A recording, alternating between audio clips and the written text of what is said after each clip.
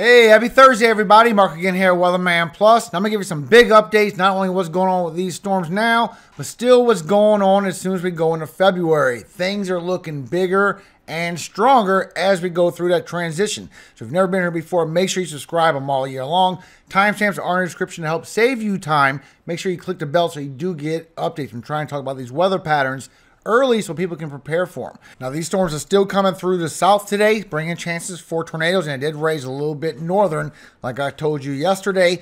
And as that goes towards the northeast, still going to bring some storms, and a little bit of snow is coming with this next one. As we go through Friday, it's going to be a transition. Some storms along the south, right along the Gulf Coast. So far, there's no severe weather out for that, but I'm going to show you what I have found. I think there's still chances maybe for hail. I think there's chances for a little spin up or two. And then as you go through Saturday, it's all going to congeal again, and that's where we got that severe weather as that goes up towards the northeast, bringing y'all that snowstorm as well.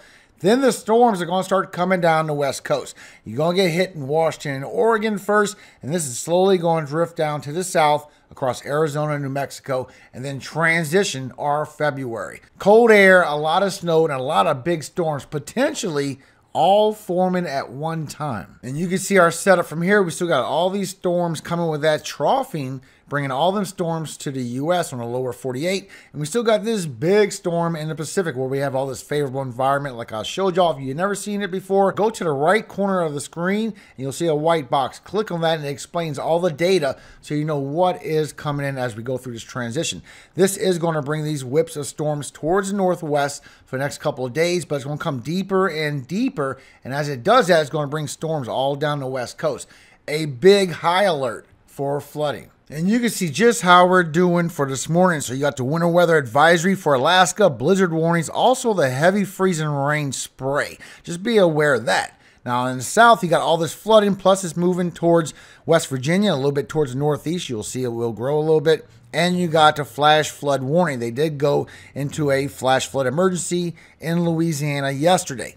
Now we got all this dense fog advisory, and this is going to last for a few days. So what this is you have all this snowpack, all the snow on the ground, and you got all this warm moisture, all this warm air coming up from the Gulf from this transition, from this troughing, and this is bringing warm air over the snowpack because warm air rises, it's going to push to the north, and there's not a lot of wind. So when that happens, you get all this dense fog advisories going on, a lot of fog. And look, as you go through today, it's going to grow a little bit worse in a lot of these states, a lot thicker. So be careful traveling out there. Plus, you can see for tomorrow, it's going to go down and come right back again as we get that transition of this warm air aloft coming over that snowpack and bringing a lot of dense fog over here towards the northeast getting strong, and over here towards Wisconsin and Illinois getting strong. This is for tomorrow.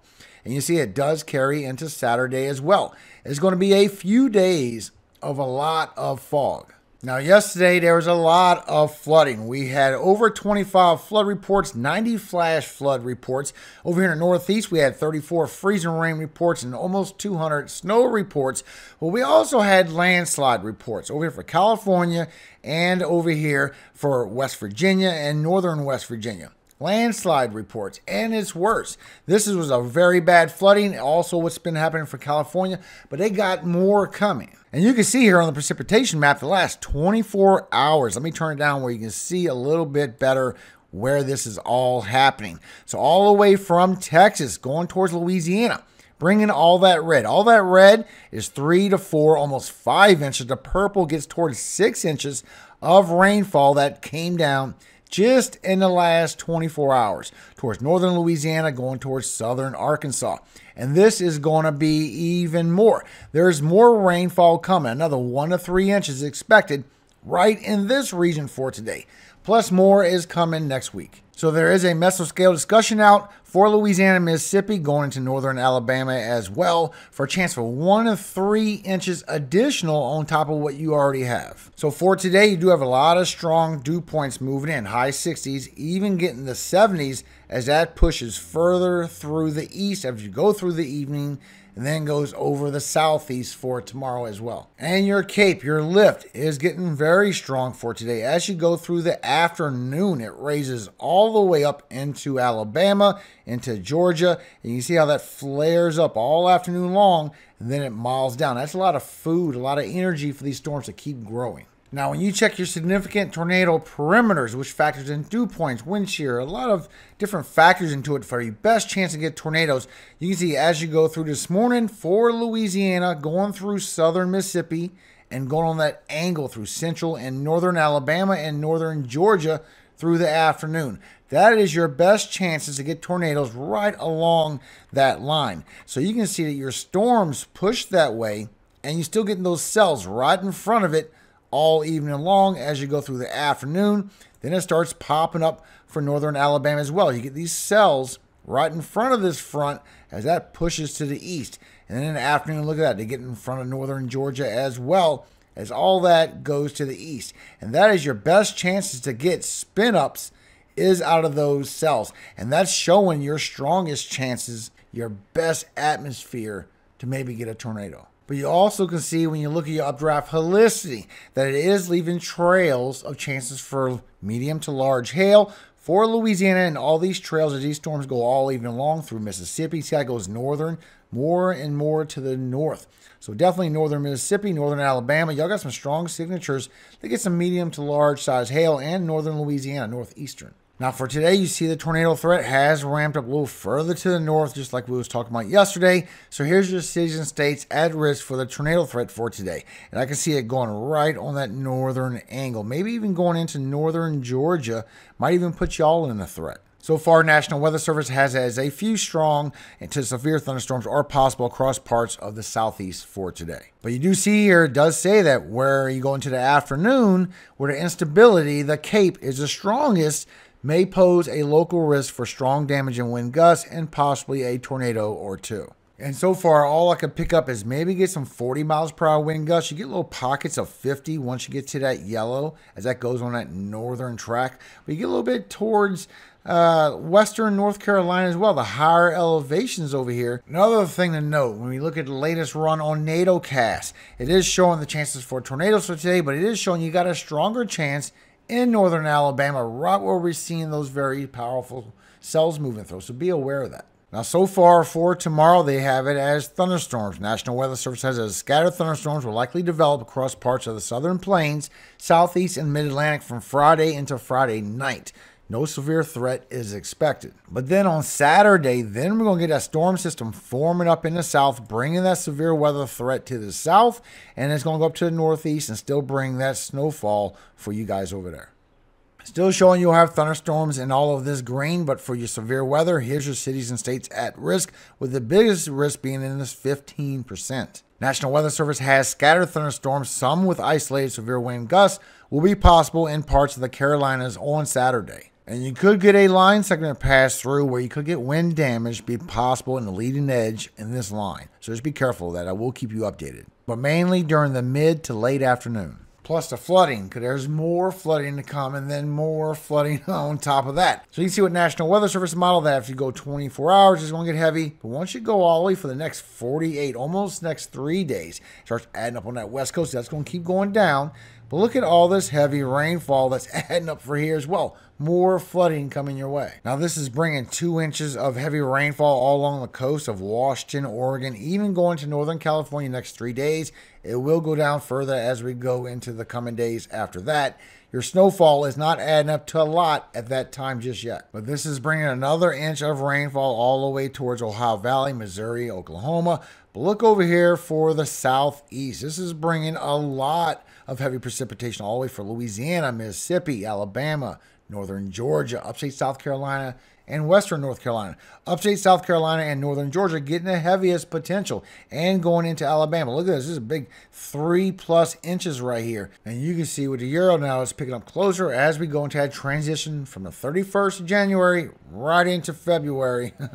It's going to bring all that heavy precipitation all down the west coast with that atmospheric river, and it's going to come across the south, bringing potential snow. Now this is the end of the run with the Euro, so you can't see them impacts just yet with the Euro, but you can get that hint of all that heavy snowfall that's starting to come in that direction. And this is going to continue on that southern jet and go across the southeast. If you didn't hear about the pattern that we're going into, you need to watch yesterday's video. We have multiple outlooks from the 27th through the 31st, just within those few days. You got hazardous cold moving through Alaska. You also got heavy precipitation, and you got high winds. Be aware of that. Plus, you have a lot of flooding likely in all this purple. I'm going to zoom in so you can see your towns. You know about the severe weather. I already went through that. Also, some flooding. Heavy flooding coming from northern Georgia, western North Carolina, upstate South Carolina, going into Virginia. And you can see we got the heavy rain starting for the west coast, for the coast of Washington, from the 27th, 30th, and 31st, going from Oregon to California, then southern California for the 31st. And this is going to transition through Arizona and New Mexico, plus the heavy precipitation and higher elevations. This is going to be snowpack. But just the first outlook from the 27th through the 31st, you know about severe weather, but look at the flooding likely all the way through Houston and going towards the eastern side of the DFW. Also going into Louisiana, southern Arkansas, all of Louisiana. Going to be more flooding. Going to Mississippi as well for the western side of Mississippi, including Jackson, and going all the way north, northern Alabama towards Huntsville, and getting some of Tennessee as well. But then you got the flooding, the heavy rain from northern Georgia going into western North Carolina. You see you got Asheville, you got upstate South Carolina, Greenville, been there, and it goes into Virginia. So there's a lot of flooding that will pursue out of this after this transition. Also for the West Coast. So when you take a look, you can see it's going right down California from Oregon all the way past Sacramento. And you can see over here all the way towards Santa Maria. A lot of flooding coming your way and the heavy snow. Now you can see the update on our transition. We still got them storms coming all the way into the Gulf of Mexico. And that's going to carry to the east, bring you below average temperatures as well while we're in this above average bubble. But that above average bubble is going to burst. After we go into February, then we're going to get that below average coming in, still bringing that cold air as we go through February. So remember, if you didn't see yesterday's video, you need to go watch what temperatures you're coming into. And I will keep you updated. I'm just trying to keep this one as short as possible. Updating all these storms is hard to keep this video below 20 minutes. That's just crazy. So you can see right here with the ensemble control member of the Euro, after you get that snowstorm in the northeast, we're going into that transition where you're going to get storms on the west coast, still bringing that atmospheric flooding all the way down California. As you're going to the beginning of February, still building up in the Gulf. And look at this, forming up another potential storm in the northeast, big storm in the Gulf, while another storm coming along the west coast.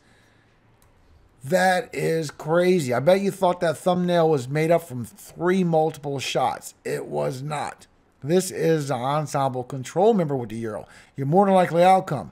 February, the first week of February, with all that favorable environment I've been showing y'all, looks very concerning, and we need to stay on top of this. Still showing that the favorable environment is going to get stronger and stronger as we go through February. These storms are going to get stronger and stronger. But we can't just stop there because we got warnings for that as well. So now we got warnings for February 1st through February 7th. More heavy precipitation coming in this green. More flooding expected. More flooding expected coming on for Arizona and California with all this heavy precipitation from the 1st through the 5th. Plus all that heavy snowpack still coming on for California, Utah, Nevada, Arizona, going into New Mexico. And the high winds has expanded even more. So here's an update on the heavy snow. So you have got slight risk and all this purple moving all the way towards the Central Plains now, all the way towards the Four Corners. You got the moderate risk for heavy snow and all this dotted pink, and the high risk, the very heavy snow going for higher elevations of California, going into Nevada. Still showing it is bringing a lot of snow with this. I will keep you updated after we deal with this weak nor'easter, this snowstorm in the northeast. I'm going to talk more about this transition. Just remember who told you first.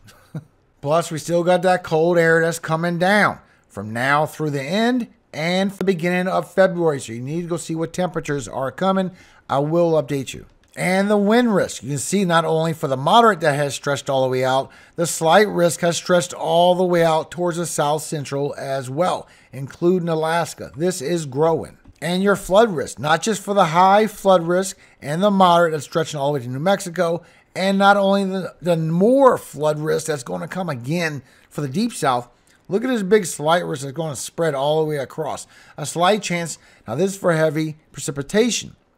This could be turning into some snow. If you remember last year when I bought 100 of these weather stations, it was a different model than this. It was a little more expensive model. And I gave them away within 6-month period of time to all of you.